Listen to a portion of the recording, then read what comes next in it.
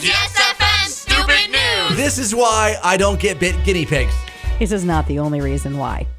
Plus, you don't have the hair for this. But And I have problems with stepping on them on stairs, too. yeah, murderer. A guinea pig recently chewed off its owner's hair. Yeah. How did it happen? Well, the woman who owns him, she loves to sleep with her 3-year-old guinea pig. Apparently, especially when she's drunk. When she's drunk, her boyfriend makes her like a little guinea nest out of like pillows and blankets, and then she snuggles up with her guinea pig, and they sleep together. Guinea pig's 3 years old. Apparently, this happens frequently. She says the guinea pig's jealous of her hair. Well, the other night, she went to sleep, and while she was sleeping, snuggling with said guinea pig, chewed off all of her bangs. Picture online. Oh, the guinea pig did a good job.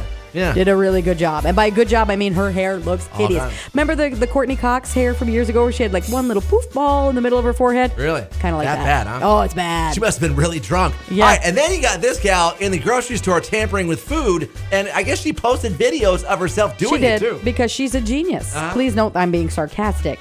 This happened in Nashville. A woman there got busted for opening bags of potato chips at the Kroger, drank water from a bottle, then spit into the bag of potato chips. She used toilet paper to wipe her tongue and was also caught on camera tampering with soda and candy.